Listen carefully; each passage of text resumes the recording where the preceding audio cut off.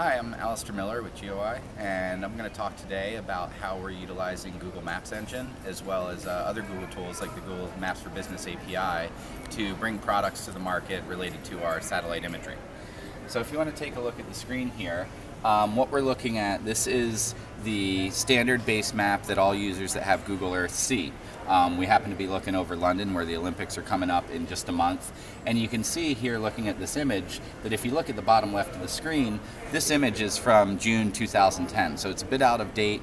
You can see that there's some construction going on, but one of the values that we're bringing by partnering with Google and Maps Engine is the ability to feed out temporal stacks of data that's more recent than what's available in the Google base layer. So it's a premium imagery delivery that can really add value to people that are working. So you can imagine if you're trying to do security for the Olympics, or if you're doing part of the construction, you're going to want to know the most up-to-date information that you could work with. So I'll take a look at this. From here, we're feeding a map that we've created through Maps Engine into Google Earth, where it's got different layers, all more recent than the June 2010 image that's in the public layer. So I'll go and turn it on first, and we can see that this first image, while it's a little dark, this is from February 2011, and you can see quite a bit of change between what was in the base and what's here from February.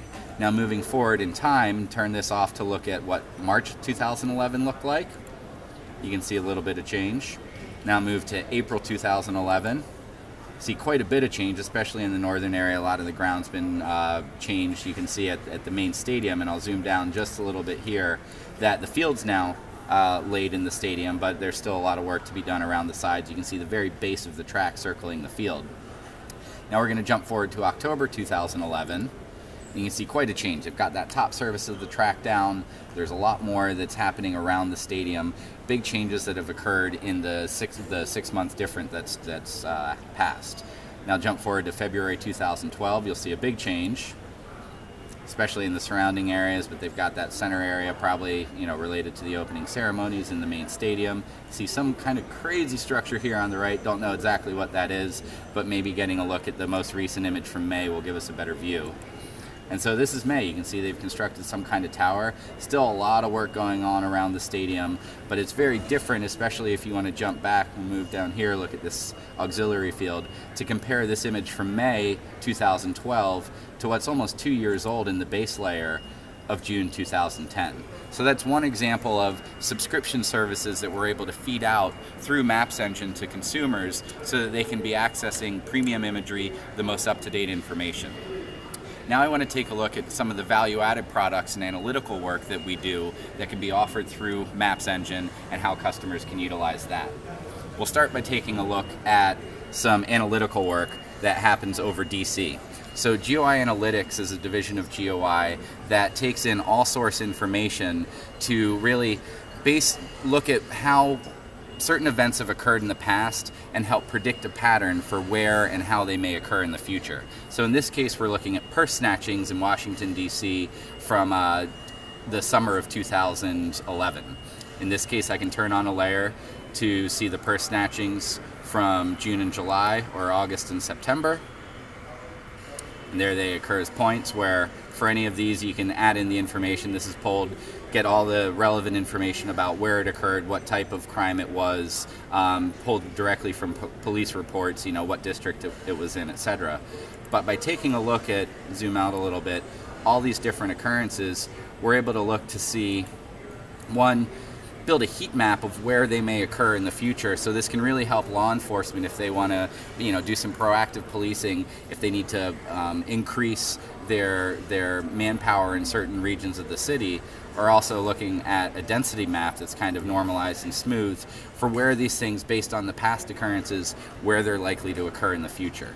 We've had really good success with a lot of these tools working with government agencies as well as commercial customers, given taking in the events that have occurred, whether it's based on imagery or just general geospatial information provided by users that we can get from open sources, and build out, using our algorithms, a look at how they may occur in the future and where they may occur. The last thing I want to take a look at is what we call our 3D airports. We've been for a number of years collecting global airports in stereo, where we collect 2 images at opposing angles so that we can extract both terrain elevation data, but as well as feature data of a given area, and in this case focusing on airports. So this is the King Abdulaziz International Airport in Saudi Arabia.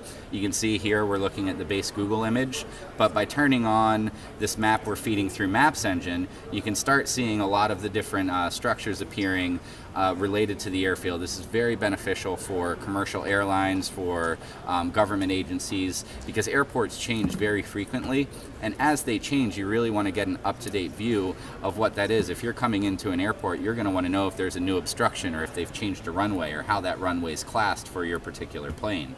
So in this case, again, I can click on any of the structures, figure out the length of the runway, the surface type, all this different kind of information. And since we collected in stereo, we do have all the obstructions shown in 3D. As I tilt down here, take a look at some of the buildings where, while they're not textured at this point, you do have a good view of what the area surrounding looks like. So these are all different value-added products that GeoEye creates that we can feed into Maps Engine and distribute out to users through a very easy-to-use interface, Google Earth, that they're used to working with. They don't have to go invest in expensive software, desktop applications that they may not need. This is something that your normal everyday user can use, get the value of geospatial imagery and geospatial information to pull in and get their job done in a much easier fashion.